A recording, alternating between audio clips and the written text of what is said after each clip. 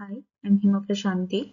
I'm going to explain you about a Theil index for aggregation of software metric values.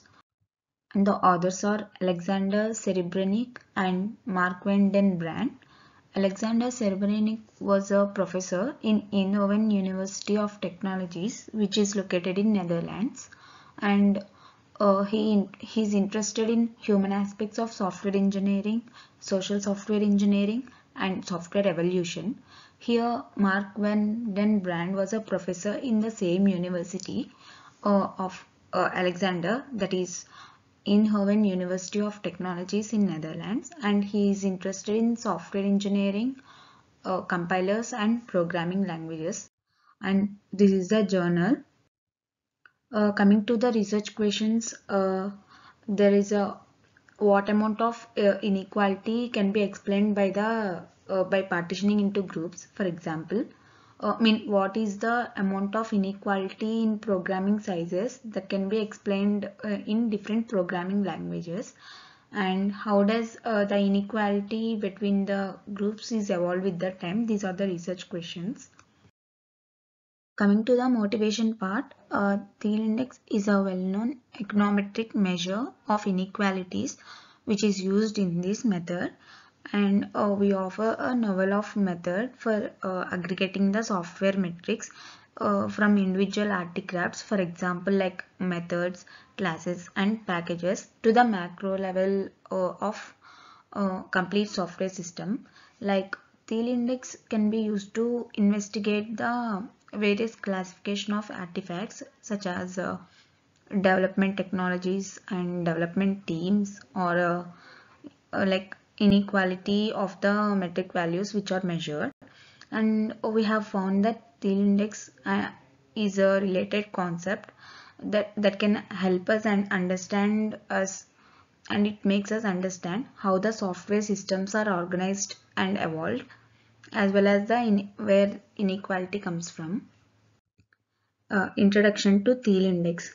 Here, the Thiel index is a measure of inequalities, which is introduced by a Dutch statistician called Henry Thiel.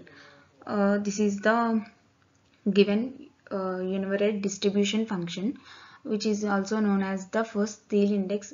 It is defined as a first Thiel index, which is X is subset of R, and this is also defined as a second Thiel index, like logarithmic deviation, where here this is called as a generalized entropy, which is also defined as a both Thiel index and integration of MDL can be seen as a limiting forms of the generalized entropy measures.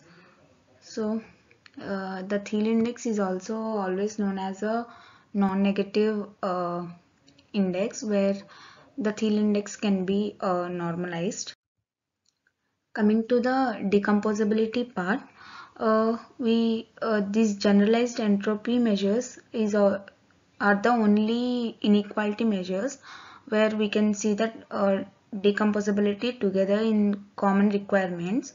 We have a Pigot-Dalton principle, like inequality when inequality increases, like when money is transferred from poorer person to the richer one, the scale will be the invariance, and because of this community, uh, the community is frequently divided into two groups, which is based on the factors like such as educational attainment, gender, or ethnicity.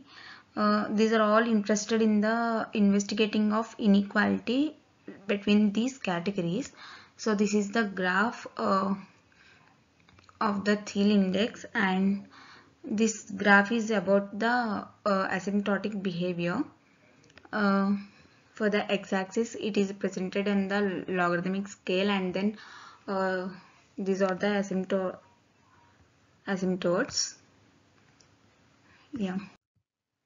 Coming to the Thiel index and software metrics, the Thiel index is an aggregation of the software metrics, whereas it is also a lifted that can be lifted, and Here there are three types of software metrics, which is non-negative values, asymptotic behavior, and then a multiplicative scale invariance.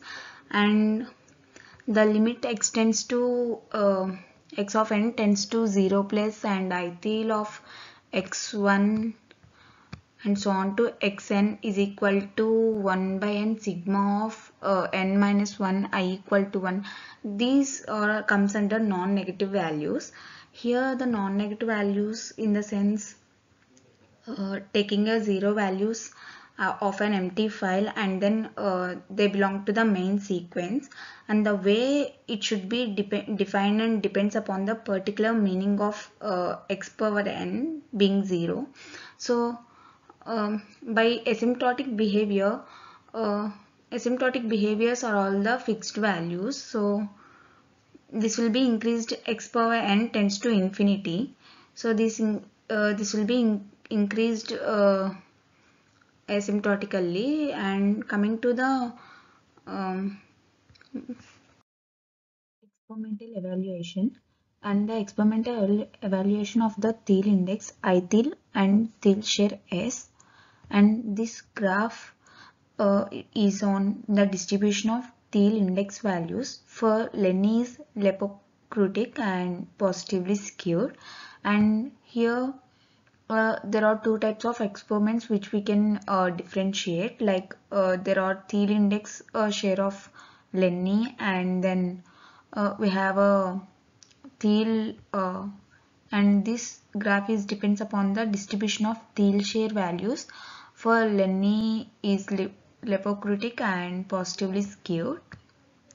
And the study of the distribution of Theil index and Theil share S, we have to consider that the recent stable release for Debian. Debian is nothing but a software, and for each code, for each one source code, if we use the SLOC count, then we have to be calculated the number of source lines of the code. Like for example, if we have a 1, 2, 5, 3, 6 packages of SLOC, then the values are aggregated by using the Theil index and Theil share.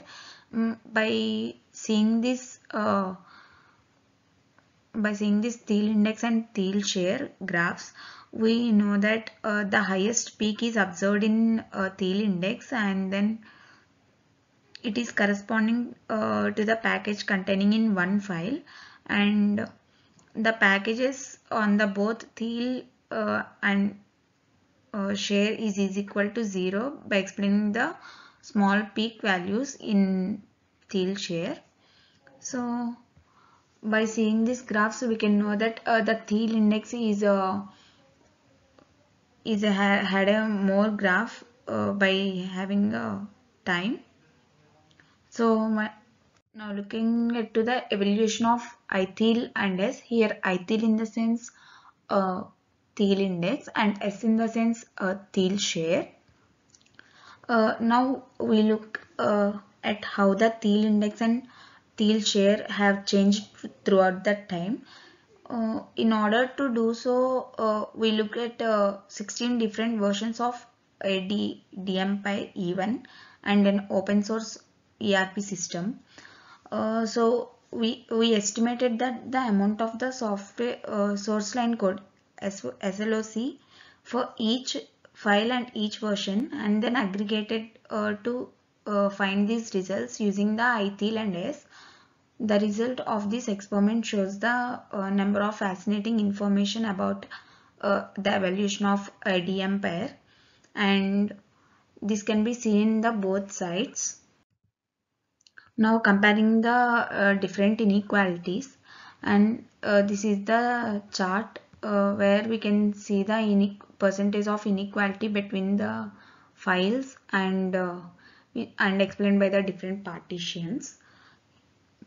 Here R package, R section, R repository, and R maintenance are all explained in the same way.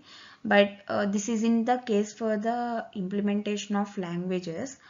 And because of the packages, they often include the files which is written in the variety programming languages, and there are numerous packages which may contain files written in the same language also. But by looking into the table now, we can conclude that there is a best reason in disparity of file size. This can be uh, this can be decreasing in inequality. That is, if we distribute functionality among the units is more equitable in manner. So the cross package size criteria should be established, and developers should be encouraged and follow them. So conclusion, we proposed a new technique for aggregating the software metric values, which is based on the Theil index and Theil share. Here, iTheil is well known as an econometrics and inequality measures. In this case study, uh, which is Theil index is not a metric specific, and but it may be used to aggregate the values, and the Theil index is decomposable, so it can be used not only to quantify but also explain the inequality. Future work. Coming to the future work, we are considering the both theoretical and practical studies. In theoretical studies, the Thiel index has access and maintainable to the software systems. And coming to the practical studies, they are undertaken collaboration in the industries for co-developed software systems. So we plan to incorporate into the practical investigations to make them easier. This is the reference of the paper. Thank you.